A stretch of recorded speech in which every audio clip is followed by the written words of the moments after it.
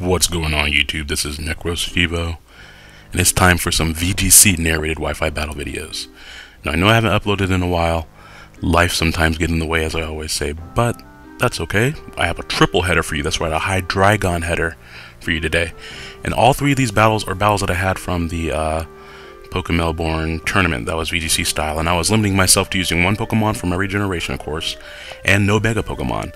So I have here my Trick Room Malamar, Hariyama with Fake Out and Flame Orb, Life Orb, Gengar, and of course Resto, Chesto, Rotom. Now I was looking at my opponent's team and how highly offensive it was based, and I already knew that Chris was a really good battler, so I was not going to sleep on him at all in this match in this tournament. I was using a little bit of unconventional things which worked to my advantage throughout the tournament, just people didn't know what to expect from my Pokemon really. And that's something you should always take into account. Experience can help a lot there, because if you're using things people see all the time, it's easier to predict those things, of course. Now in the first turn here, I was not going to take chances. I knew Charizard a good 95% of the time just uses Protect when it Mega Evolves, and so I wanted to go for the Fake Out on the Charizard. I had no reason not to, and I just go for a Trick Room, knowing that everything on his team is fast. He has Garchomp, even if it's bulky, it's fast. He has Venusaur that's going to be in the sun, that's using Chlorophyll, that's also fast. So the only thing that I have that is fast is, of course, is my Gengar. So here I just decided to go for the Rock Slide, trying to hit the Charizard, but he smartly switches out. He goes for Will-O-Wisp. I expected that, so I decided just to stay in, get my Lumberry burnt off there just so I could get some solid damage onto something. And now, both of his Pokemon are kind of in the range where they can be KO'd by Hariyama. And so here I decided to take out the Rotom, just because I don't want my Malamar burned. And I go for Superpower on Garchomp just to get the defensive boost. Since he lives that, he's definitely a more bulky build. But that's okay. He can't really KO either of my Pokemon with Garchomp unless he gets a crit the way he did right there. Hariyama is extremely bulky, especially with max HP. And that's not fat, guys. Even though it says thick fat, that is muscle. Hariyama can definitely take those hits. Now the Trick Room, I have 2 more turns of, so I expected him to Protect here to try to stall out my Trick Room.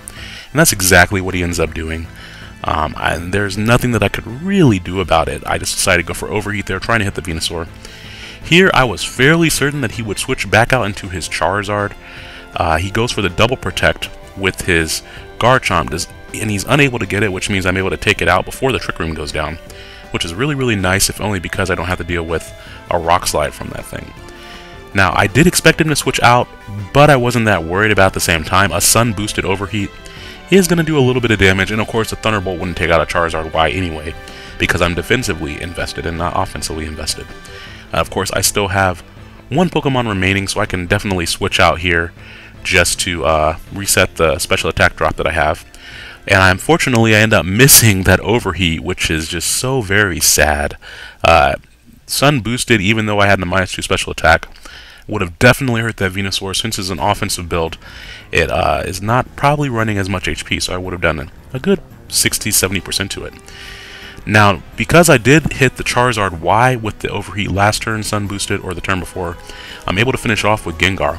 And now that the sun is no longer up, Venusaur no longer outspeeds my Gengar. So this is very important, just because now Venusaur can really only put 1 Pokemon to sleep, unless he's running Petal Blizzard or, I guess, Earthquake. Those are the only 2 things Venusaur really runs that can hit both things on the side of the field. And of course, Earthquake wouldn't hit either of my Pokemon. So he puts Rotom back to sleep, but just because of the way I was able to play around at the beginning of the battle, I'm able to come out on top in this one, 2-0. So that was a really good match in the first round, and these are 2 out of 3. So the next round is coming up. Alrighty, so in match 2 of this tournament here, I think this was the quarterfinal actually. I did pretty well going into this tournament with this weird team. I decided to bring Lantern over Rotom Heat. I expected him not to bring Charizard and Venusaur actually, but he actually ends up opting to lead with Charizard and Venusaur this time. And not bringing Rotom Heat proves to be my downfall in this battle, just because I have nothing for Charizard Y. I really didn't think he would bring it after he saw how well it handled his team last time. Now, once again, gonna go for Fake Out there. There's no reason not to. It keeps his Charizard honest, and it stops him from going for that really powerful Heat Wave on turn 1. And of course, now he's seen my team, so he has an idea what my Pokemon do. So, unfortunately, he's able to put my Gengar to sleep, and even more unfortunately, Gengar is going to stay asleep for a long time. And after the Giga Drain damage, the Flamethrower is going to be able to cleanly take out Hariyama, which may not have mattered since I'm not running Thick Fat. It may have just been a one-hit KO anyway. That's a really powerful hit.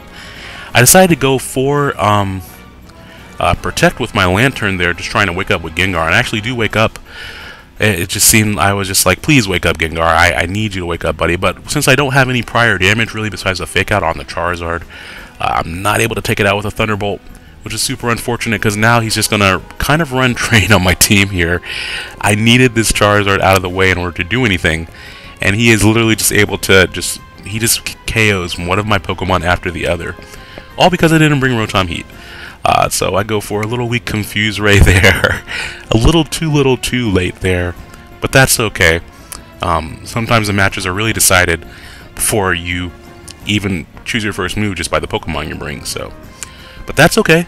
You know, here in the last match, of course, I'm going to say that I learned my lesson. So let's go to the last battle here, where I switch back to Rotom Heat, bringing the same 4 that I brought the first time. And of course he has Scrafty again. He didn't get to use it last time. So this is the third match. The winner of this match will be the one who proceeds on to the semifinals, I believe. Now, what we saw in the last match there was kind of just me bringing the wrong Pokemon, and so I did expect him to switch it up this round. And so to combat that, I decided to go back to what I used the first round, and that works out because he brings Scrafty, which of course gives Malamar a boost via Contrary. I'm going to hit the Rotom there just because I expected him to flinch my Malamar to stop me from setting up screens. And that's going to stop him from burning me turn 1. So now I can set up screens. I mean, not screens, excuse me, Trick Room. I can set up my Trick Room. He actually goes for Drain Punch, which does not do that much damage. And I almost wipe him out with a -1 Guts boosted close combat. So I'm going to go ahead and go for Trick Room now. And I didn't really expect to be able to KO the Rotom, so I just went for Rock Slide to do a little bit of damage on both. Go for that flinch chance if, you know, even if it's just a chance, you gotta play everything that you can to your favor. And now that I have +2, even if he burns me, I'm gonna be at neutral attack and +2 defense, or +1 defense, excuse me. So I do get burned. A little unfortunate there, but if he's carrying Garchomp, which I didn't know that he wasn't carrying it at this point, I was feeling pretty confident in my position in the battle. Charizard comes out here. I knew he was expecting me to Rock Slide, and I really could just go right out into my Rotom Heat here, expecting him to protect. And I really was just like, okay, I need to play a little bit aggressive here because I don't really know what to expect from him. Now, I didn't really want to mess around with the Charizard, so I just decided to go straight for the Night Slash on it. I do get a critical hit, but that, in my opinion, that just kind of makes up for things. But unfortunately, I kind of overpredict there. I really expected him to protect, and he doesn't do that. So, but I still have, I think, 1 turn of Trick Room after these protects here. So he's forced to use a double protect there to stall out my Trick Room, and that's fine by me because now I can go for the Rock Slide, and of course, he's going to be forced to switch out again. And his last Pokemon is Venusaur, so that actually is going to be pretty decent because now that means my Hariyama could actually maybe do something here, of course. Just if for no other reason than because I have Rock Slide and he can't put me to sleep. So unfortunately I go for a Thunderbolt there. I kind of expected him to stay in. I don't know why. He didn't really have any reason to. But now that he's coming back out here, I was hoping that he didn't have Heat Wave. If he had Heat Wave, it was going to spell some trouble for me. But he just goes for Double Protect for some reason, probably just to scout what I'm going to do. And I show him that I have the Bullet Punch, and he was basically just stalling to let me die to my own burn. And I was expecting him to go for a Double Protect, but I over-predicted that turn. I really should have just used Rock Slide, because he goes for Overheat on Rotom, maybe predicting me to just go for a Bullet Punch again. If I had gone for Rock Slide right there, that definitely would have KO'd the Charizard, assuming it would have hit. So I just completely over-predicted right there, expecting him to go for a Double Protect there. And I wanted to get enough damage off. I figured the attack on Venusaur was really on Hariyama was really obvious, and I'm not even able to KO the Venusaur with a Sludge Bomb there. So if I had used that Rock Slide, then not only would the Charizard would have died, but the Venusaur would have been at low enough HP that I would have been able to finish it off with the Sludge Bomb. So unfortunately, this is going to be the end here as my Gengar just kind of goes to sleep again. That's been the running theme in these battles here. At least his eyes are closed when he goes back to the Shadow Realm, I don't know. But anyways though, I did enjoy those battles.